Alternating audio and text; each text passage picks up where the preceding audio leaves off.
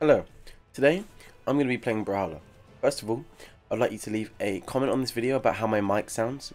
If you've watched a couple of my other videos, you know I've had a lot of issues with my mic, but especially if you're new, you haven't been on the channel, how does my mic sound? Is it good, bad, what can be improved?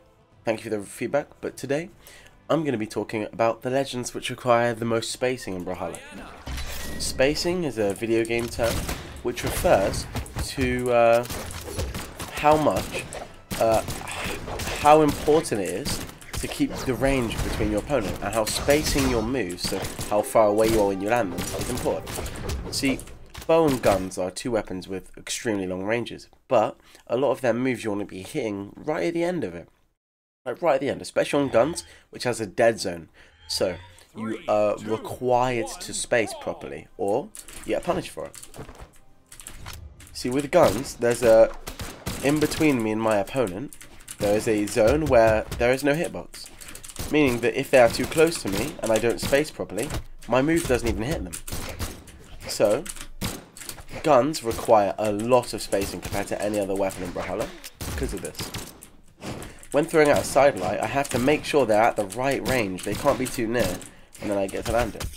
But then in exchange for this, I get to have a lot more range than any other weapon, even bow. I have more range than bow does. Oh, I threw a recovery accidentally when I didn't have one there, and that is a big shame. But yeah, this is going to be dedicated on legends that you have to space with a lot. Because I think that spacing is one of the most important skills in any fighting game, let alone Brawlhalla. And keeping your distance can be very hard. We're playing against Ragnar, who has katars, which are a weapon which try and get in on you. So it's kind of the opposite of spacing. Oh, I should have said that, recovery. So, didn't kill. But I have to keep my distance from my opponent to make sure that I can hit them and they can't hit me. And that is the aim of spacing. On bow it's a bit different. You just have moves which hit near, but they also hit quite far. Especially a move like N-Light. If you can hit N-Light at its peak, no one can challenge that. But unlike guns, there isn't really a dead zone with bow's attacks, and it has some close range attacks as well. But spacing is still really important, because if you're out of range of your opponent, one, it means it's harder for them to punish your whiff, and two, it means they can't even hit you, so they can't even get near you. But bow has better defensive options when it comes to when they do get in that space, because guns really only has D-Light. But bow, you have N-Light, which hits stacked and is really quick. You see, when I can just press N-Light here, and I can get them off me. And that's really good against a weapon like katars, which is always trying to rush you down. And you can get quite overwhelmed when playing guns. But if you can keep your distance, they're probably the best weapon. I do think that guns is the hardest weapon to play. Like spacing-wise. Its combos are pretty simple and so are strings, but trying to space your opponent and keep them out of that zone, as you guys know if you've ever played against a really good guns player, you can't get in on them, you can't get anywhere near them, and that I think is what makes them so strong. But mechanically, guns don't really have much like going on. Like a weapon, like you don't really need many reads. You can kind of just rely on your true combos and good kill confirms.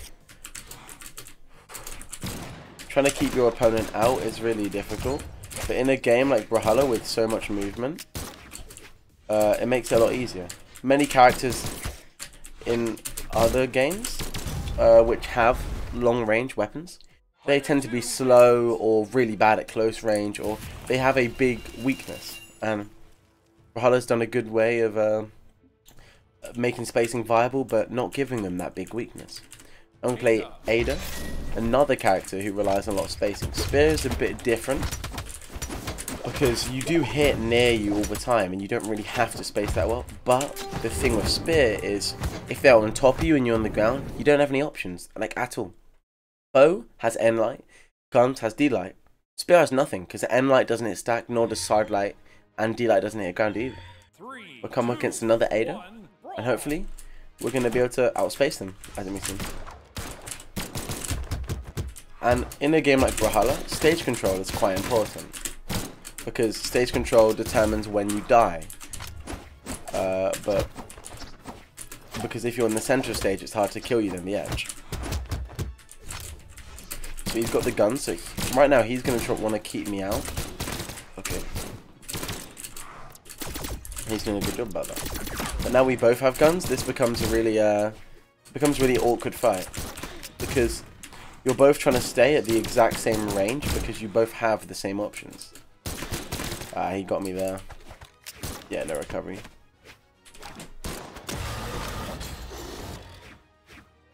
Yeah, I think spacing is really fun. I think becoming good at spacing is a very rewarding sort of thing. Because it can mean that you just do dominate your opponents because they just can't do anything. Because if someone can't even get near you, how are they going to hit you? See, I hit him right at the peak of my sidelight there, and no other move in the game would have been able to catch me, so he didn't even have a chance to get me. And now Spear's got N-Light, and its main reason for it's got a bit of a closer range you want to stay at, but you still do not want to let them get on top of you because it has no option evade when they do get on top of you. Double D-Light now. So I could get it. Meant to pick up the weapon there, to be honest.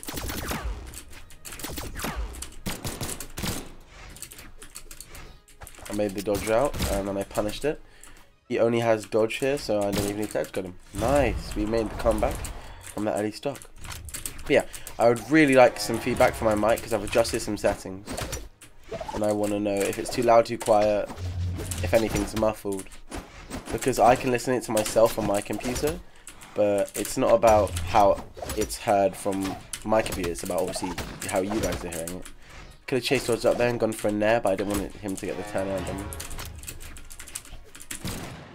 See, guns is really quick, so it's not really a heavy weapon, but it has the range of a heavy weapon.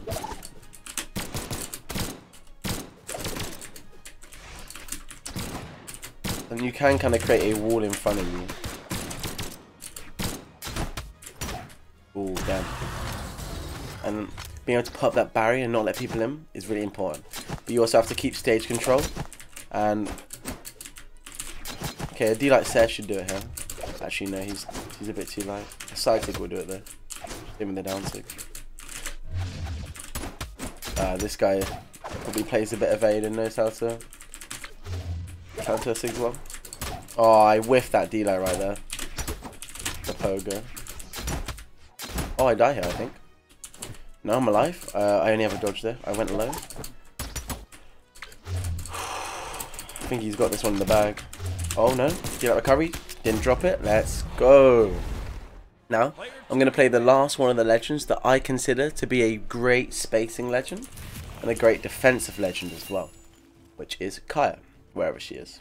Kaya. I think Kaya is a great legend because look at the stats, right?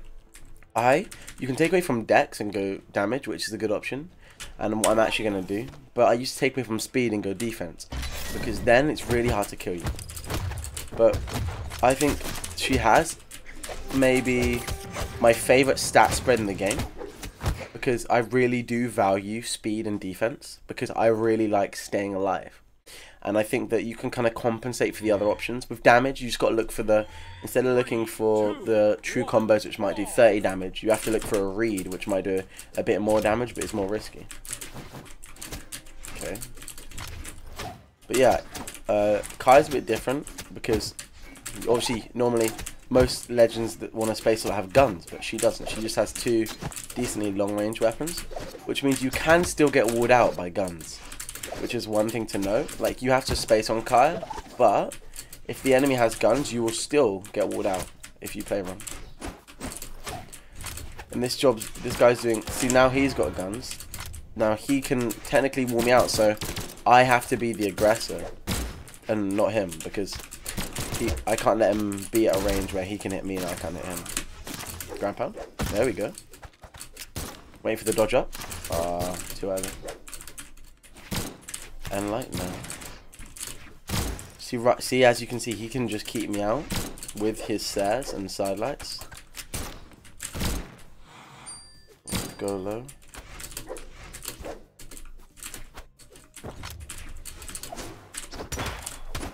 Sidelights there, okay. Look for the dash back recovery for the in dodge, but didn't get it.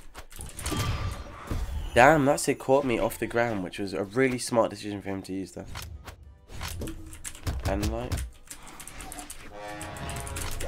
so he still has 3 stocks, so he has the lead, and he has, if he picks up guns, then I still have to aggress. Normally, when someone's at red, you can kind of play a bit more passive and just look for the one hit, you know, when they mess up Sig. But if he can wall me out, then I can't do that.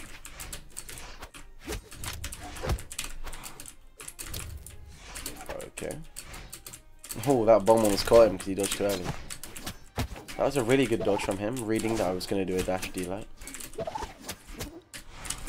Okay. We found the Sig. And I'm in orange. I'm going to take Spear for this engagement because I prefer Spear v Scythe than Bow v Scythe.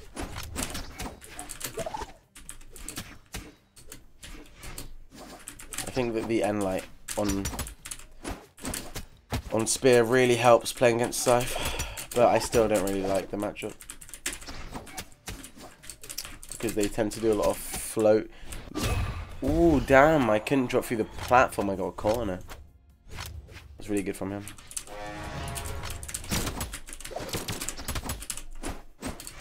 See, now I have to push him hard because he has blasters. And as you can see, it's really awkward matchup because if I get too close, then I can't hit him. And if I get too far, then I still can't hit him and he can hit me. So you have to sit in this middle ground. But Bow does quite well against guns because it's got enough range to kind of punish its long options. Like if you're out of range on a weapon like Katars, you might not even be able to get near enough to punish guns. Because Bow has that good bit of range, then you can. And Sig, no. Oh, I missed the dare again. I'm throwing this game. Okay, we got the nice little reversal. I'm gonna need a. Ooh. Great unarmed play here apparently because he took the weapon. He can just deal out recover me. But oh, he's looking for the Sig. Should have waited a bit longer there. I feel like that end light should have connected, but it's fine. It's a GG. I think that was 2 wins, 1 loss. I think that's a good little 3 games to show you. Anyway, tell me about the mic, and if you like the video, subscribe. No, yeah, if you like the video, subscribe, and if you love the video, join the Discord. Anyway, I'll see you in the next one. Thanks for watching, and later.